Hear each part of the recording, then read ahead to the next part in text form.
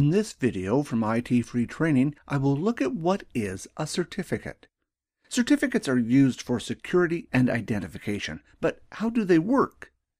This video looks at what is a certificate and how they are used to secure communication and prove identity. First of all, what is a certificate? A certificate is simply a file or an electronic document that contains data fields. If you were to compare a digital certificate with a traditional physical certificate, you will notice some similarities. As shown in the traditional certificate, you can see who has issued the certificate. In this case, ITFreeTraining. If you had a certificate from an organization like a university, the certificate would have this printed on it so you know who issued it. An electronic certificate is issued from an authority as well. By looking at the data inside the certificate, it can easily be determined which authority it was issued from. The next question is, would you trust this authority? By doing a quick search on the internet, you may find many websites that will take your money and give you a certificate showing you have a PhD. An employer should not trust these certificates. If an employer was given a certificate that came from an educational institution like Harvard University, they would have good reason to trust this certificate. This is because in order for a person to obtain a certificate from Harvard University, they would have needed to complete all the necessary steps in order to achieve this. Electronic certificates work off the same principle of trust. Do you trust the person that issued the digital certificate like you would a physical certificate? If a certificate said that it was issued by Microsoft, would you trust this certificate? If a certificate came from a website that you had never heard of before, would you be so quick to trust it? As we will see later in the video, certificates use a trust model in order for the end user to know where the certificate has come from and whether it is genuine or not. The next point of interest is who the certificate was issued to. The certificate shown here was issued to John Doe. Like a physical certificate, an electronic certificate is issued to someone or something. For example, an electronic certificate could be issued to a user, computer, device, or web page. By using this information, the electronic certificate can be checked to see if the user, computer, device, or web page should be using that certificate. Just like a physical certificate, the name on the certificate can be checked to make sure that the person using it is the same person. If the name does not match, this means that someone is using a certificate they are not supposed to be, and thus the certificate is rejected. Some physical certificates have expiry dates. For example, certain IT certifications will expire after a certain date unless you pass additional exams. In this case, the example physical certificate has an expiry date. Electronic certificates also have an expiry date associated with them. Once this date is reached, the certificate can no longer be used. A common piece of data contained in an electronic certificate that is not contained in a physical certificate is the public key. The public key allows data to be encrypted that can only be decrypted using the private key. For example, if you had a certificate from Microsoft.com, you could use this certificate to encrypt data so that only people at Microsoft could decrypt it. The next part of the electronic certificate is the digital signature. This is like the wax seal on a physical certificate. Just like the wax seal, the digital signature proves the certificate came from a trusted source and is not a fake. The digital signature also provides an additional feature in that it provides a checksum-like function to the digital certificate. That is, it can be used to check if the certificate has been altered. This is only some of the data that is contained in a certificate. Other data also exists, like the algorithms and key sizes used. To understand how certificates work, it helps to have a closer look at the digital signature in the certificate. The first point to understand with a digital signature is the hash value. The hash value is a value that represents the certificate. The hash is calculated by putting the certificate through a mathematical function to produce a value. A simple hash function would be to add each byte in the file together to obtain a single number. Of course, the hash function used in certificates is more complex than this. The hash value is then put through a mathematical function using the private key to generate a digital signature. This digital signature is then added to the certificate. Now that the digital signature has been added to the certificate, it can be used later to check that the certificate has not been altered or damaged. To check the certificate, the digital signature is put through a mathematical function using the public key. The result of this should be the original hash value. If this value is not obtained, the person knows the certificate is corrupt or has been tampered with. The hash function is a one-way process, which means you cannot use the hash value to generate the original certificate. This essentially means that even though the private key is used in the process, it is not possible to use the digital signature to obtain the private key. So what exactly does the digital signature do? First, it provides a method for checking the identity. For example, if you had a certificate that was issued to ITFreeTraining.com, the name of the website could be included as a field in the certificate.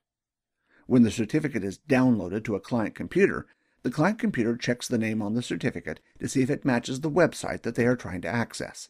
If it does, the certificate will be used. You can see that if another website also obtained this certificate and attempted to use it, the certificate would be rejected as the name in the certificate and website do not match. Remember that a certificate is essentially a file with data in it, so it is an easy process to change the name in the certificate. If this were to occur and an attempt was made to change the certificate, the digital signature would come into play. Notice that when a modified certificate is used, the digital signature will not match the data in the certificate, and the certificate will be rejected. This is how a certificate can be used to prove identity and how they protect themselves from being tampered with. The next question that arises is, if you were given a digital certificate, would you trust this certificate? Certificates work off a trust model. To illustrate this, consider an example that occurs often in the real world. In this example, let's say you have the company Microsoft. Microsoft makes operating systems, as we know, and you want to buy a laptop that will work with Windows 8. In order to do this, you find a laptop and see that the laptop has a sticker on it saying Windows 8 compatible. Even though the laptop is not made by Microsoft, you can be assured that because it has this sticker, Windows 8 will work on this laptop. So what has happened here? You are trusting that the manufacturer of the laptop has put the sticker on the laptop because their laptop works with Windows 8. You are trusting Microsoft that they would not allow a sticker like this to be put on a laptop that would not run Windows 8. Thus, you can see how one trusts the other, and the person who purchases the laptop must trust both. So how does this all relate to certificates? Certificates use the same type of trust model. At the top, you have a certificate authority. In this example, I will use the certificate authority VeriSign. VeriSign has been around a long time and is well trusted on the Internet. A certificate authority's job is to issue certificates. These certificates can be used for users, computers, devices, and web pages. Let's say ITFreeTraining wants to get a certificate for their web page. To do this, they obtain a certificate from VeriSign, which would allow a visitor to the ITFreeTraining website to use encryption like SSL. Before VeriSign could issue a certificate to ITFreeTraining, a number of checks are performed. These checks include checking who registered the domain name and a number of checks on the business. This helps prevent certificates being issued to individuals who want to use the certificates for illegal activities. For example, if someone attempted to obtain a certificate for Microsoft.com, notice that the I has been changed to a 1, this would be denied. What this essentially means is that if you use a certificate from VeriSign, you can be assured that a number of checks have been performed before the certificate was issued. It is possible for a certificate to be issued to a company that is doing the wrong thing, but at least you can be assured that some checks have been performed to determine that they are a valid company. The next question is, what happens when a user connects to the ITFreeTraining website and obtains the certificate? How does it know it is valid and from VeriSign? And why would it trust and thus use this certificate? By default, a number of certificates are installed on the client computer when the operating system is installed. These include a VeriSign certificate. Since the certificate is installed locally in the OS will trust any certificates issued from VeriSign. When the certificate is downloaded from ITFreeTraining, the digital signature is used in the certificate to determine a number of different things. First, that the certificate has not been tampered with, and the website matches the website in the certificate. Using the local certificate installed in the OS, Windows can check the certificate obtained from ITFreeTraining to see if it is, in fact, a VeriSign certificate. You can start to see how the certificate trust model works. The computer must trust the certificate authority that the certificate came from, just like you would trust an organization like Harvard University. If you were given a certificate with the Harvard University logo on it, would you trust it? Also consider that if you were an employer that had never heard of Harvard University, would you trust a certificate from an educational institution that you had never heard of before? Certificates work the same way. You need to trust who issued the certificate in order to start using it. When you are surfing on the internet, you may be presented with the following screen. This is essentially telling you that you visited a website that Windows does not trust. This essentially means no certificate is installed locally on the computer or the site has not been placed in an exception list. What this essentially means from a user's perspective is that Windows has not been configured to trust certificates from this source. In this case, the user can take the risk and accept the certificate and hope for the best, or not to open the website. Although certificate authorities like VeriSign are trusted by Windows by default, you may want to use your own certificate authority. Besides having complete control over the certificate authority, certificates from companies like VeriSign do cost money. If you have your own certificate authority, you can issue as many certificates as you wish at no cost besides the cost for the operating system and hardware to run it on. When deploying a certificate infrastructure, this will often be done at a number of different levels. At the top, you have the root CA. The root CA will issue certificates to the subordinate or second-level certificate authorities. Often what will happen after the root CA has issued certificates to the second-level authorities, the root CA will be taken offline. Since the root CA holds the private key that effectively is the key to the entire certification infrastructure, this should be protected. In some cases, a company will install the root CA on removable media. Once the root CA is not needed anymore, the removable media is placed in a safe until it is needed again.